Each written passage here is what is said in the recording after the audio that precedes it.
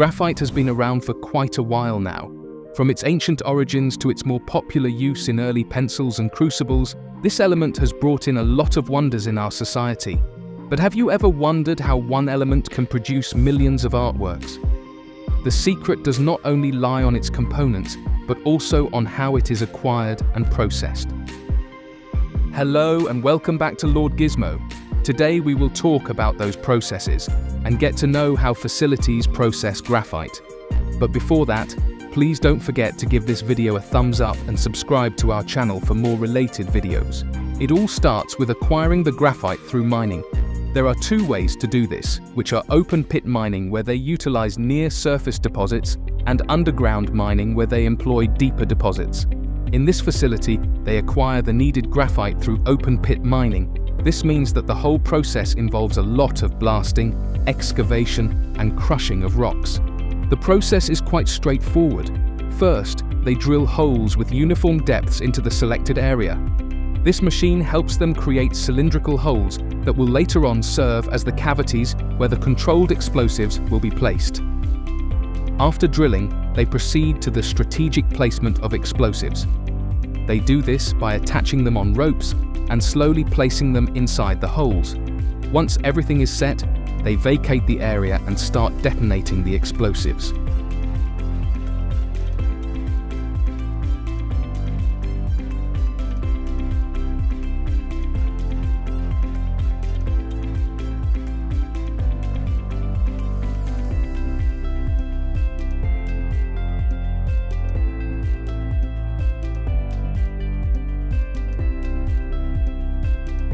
Then, the debris and crushed rocks will be gathered by these excavators.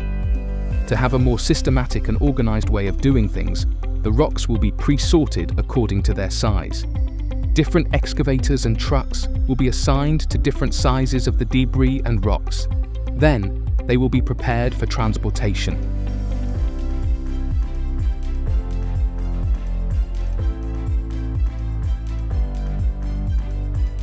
Once they reach the processing facility, the rocks will be fed into a series of machines to grind them into smaller pieces. In the case of large chunks of graphite ore, the rocks are first crushed into smaller pieces through the help of jaw crushers or impact crushers. After that, they will be fed into these grinding mills so they can be crushed into an even smaller size.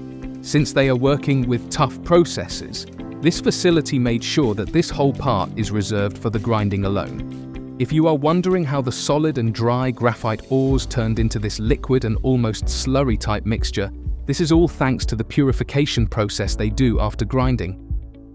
This helps them remove impurities like quartz and mica from the crushed graphite ores. Did you know, despite its widespread use and association with lead pencils, graphite is actually a form of carbon and has nothing to do with lead. The term lead pencil persists from historical confusion with the lead ore.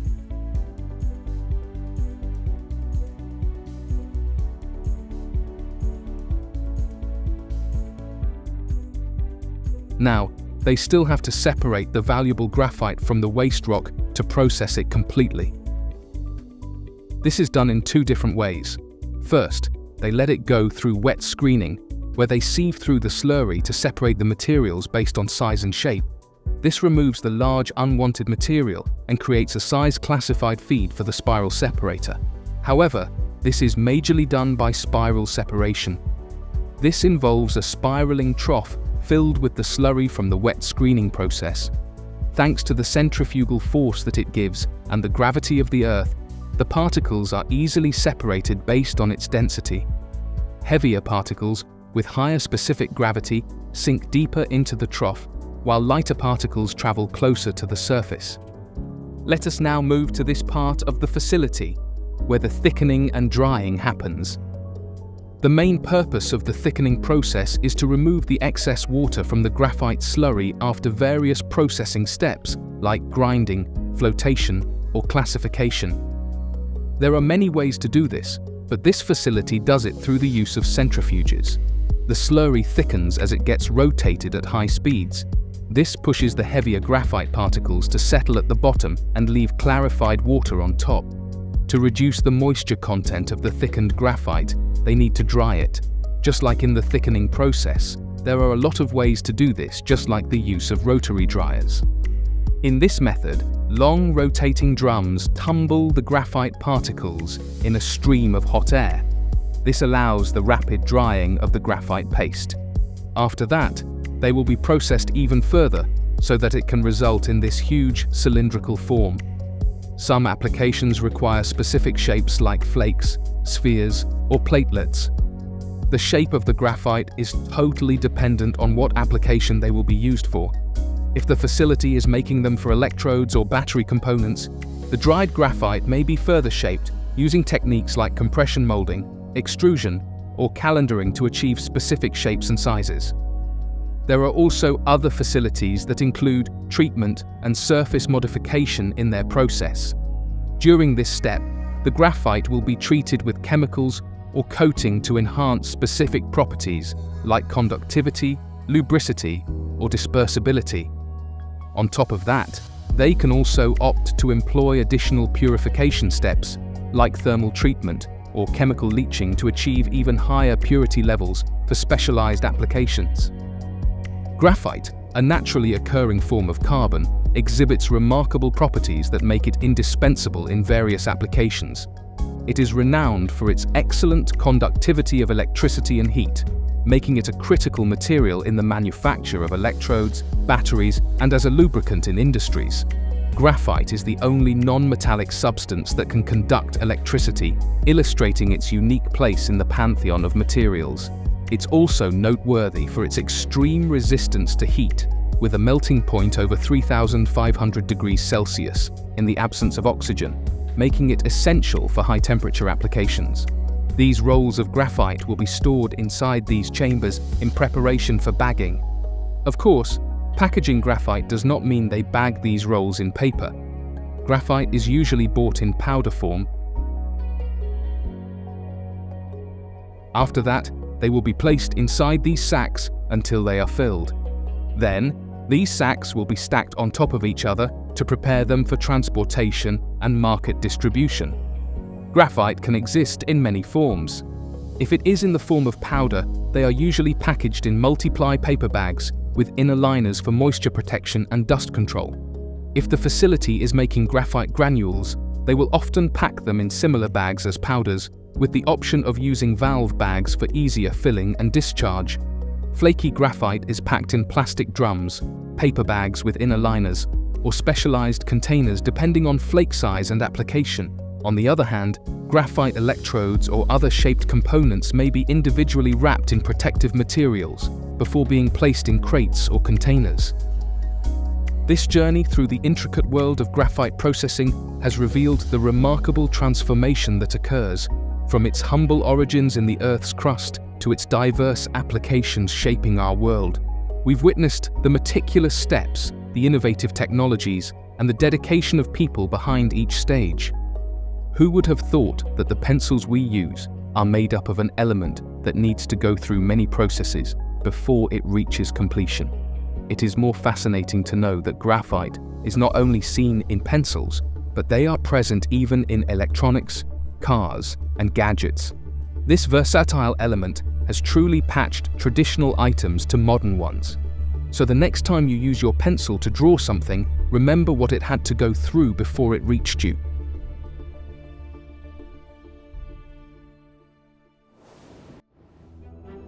In films and books, one of the ways to tell if the character is rich is if they have gold. In today's Lord Gizmo video, we will look at how this symbol of wealth is acquired and processed. We will also take a look at its other uses other than jewelry. The first step has to do with the mining phase, or extracting the gold. It is not found directly on the Earth's surface in large quantities, so most of the mining processes involve taking a deeper look at the Earth's crust. Gold can be extracted using two different main types of extraction. It can either be through surface mining or underground mining. When resources or minerals are found close to the surface mining is employed, using explosives and heavy gear to remove waste rock and reveal the gold-bearing ore. This approach entails extracting gold from a big, open pit.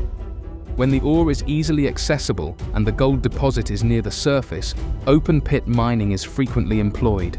In comparison to underground mining, this technique can be less expensive and enables for large-scale mining.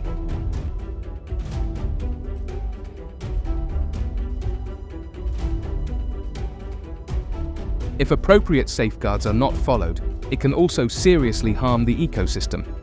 Conversely, underground mining is usually employed in regions with challenging geology or when the gold resource is situated far below the surface. Compared to open-pit mining, this technique can be more costly and calls for specialist equipment.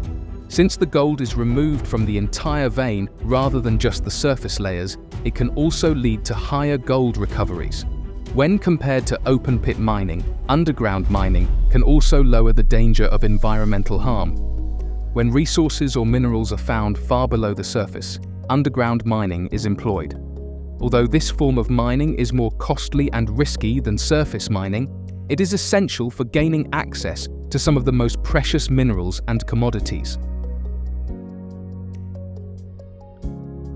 Gold extraction from deep underground mines is a multi-step process. Getting the mined ore to the surface for additional processing is one of the first and most important steps in the process.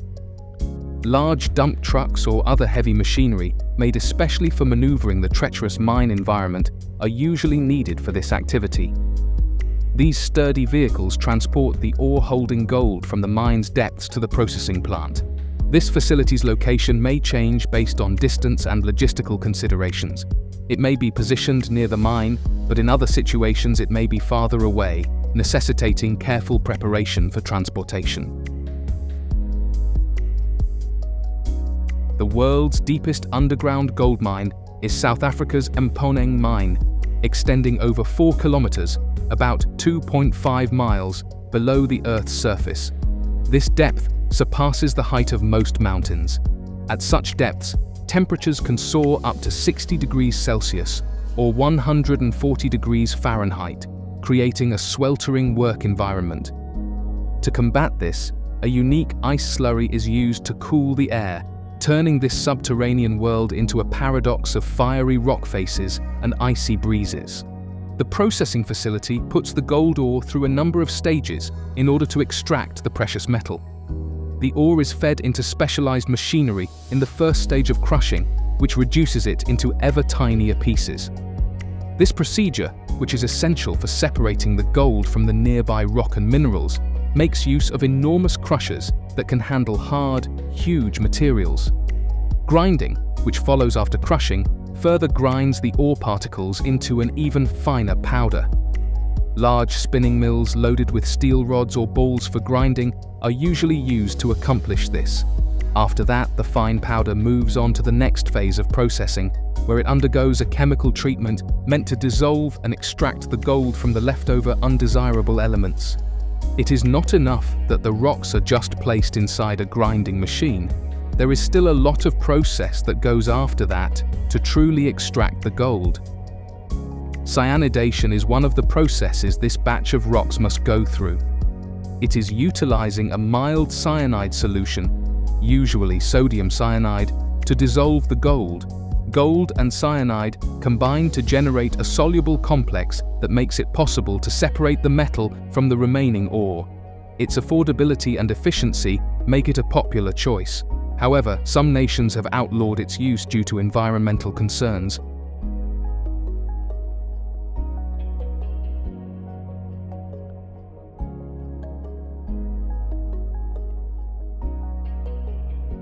They will then need to experience heap leaching. Using this technique, crushed ore is stacked on a pad that has been specially made and then sprayed with cyanide solution. After dissolving in the mixture and seeping through the heap, the gold is gathered and processed. When the ore's gold content is too low to make more conventional processes like flotation and milling economically viable, this technique is frequently employed.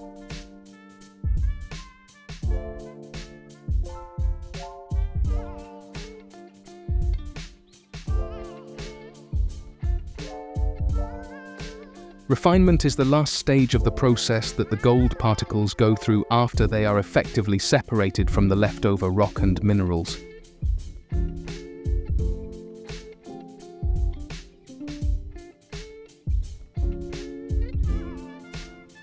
The goal of this important step is to further purify the gold by getting rid of any leftover impurities and reaching a higher purity level, which is frequently greater than 99.5%. The two most used processes for refining gold are smelting and fire assay.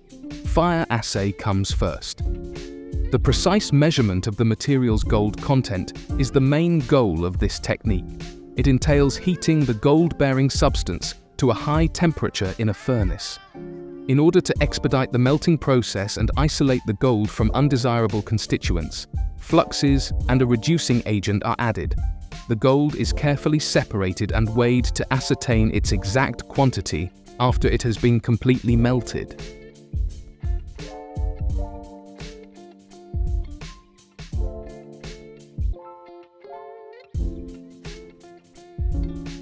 Smelting places more emphasis on physically removing the gold from any residual impurities than fire assay does.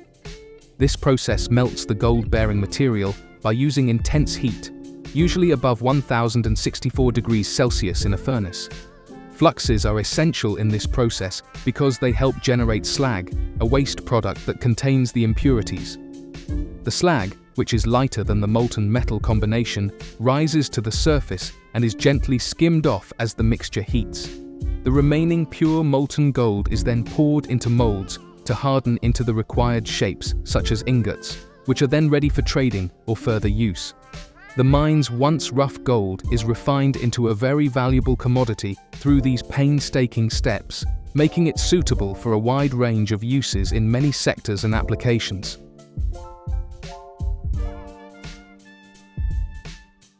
Despite being associated with jewelry and riches, gold is an essential aspect of modern technologies, especially circuitry and electronics. For applications requiring effective current flow, its remarkable conductivity, resistance to corrosion, and ductility make it the perfect choice. Consistent performance and signal integrity are guaranteed by gold's resistance to tarnishing and corrosion, especially in delicate electronic components, because of its ductility and malleability.